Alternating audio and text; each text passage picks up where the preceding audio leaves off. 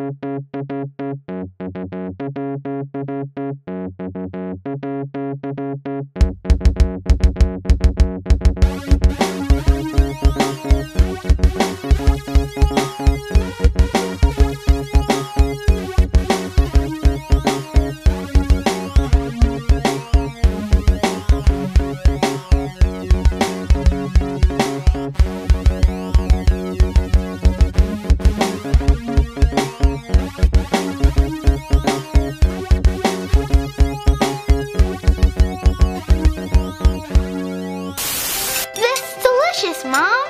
It's Grandma's recipe. I thought I'd give it a try. Where's Sophie? Sorry I'm late. You know, got hung up with pageant business. Then we had to stop for a bite to eat. Sophie, you know we have dinner at 5 o'clock. Sorry, Mom. It completely slipped my mind. Fries, anyone? We want to give a shout out to Doll Designs. What's up?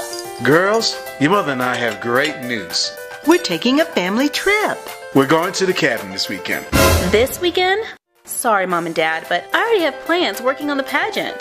Sophie, we'd like to spend some time together as a family. Come on, Sophie. It sounds like fun. Can't I just stay with Grandma and Grandpa? We're all packed and ready to go. Aww.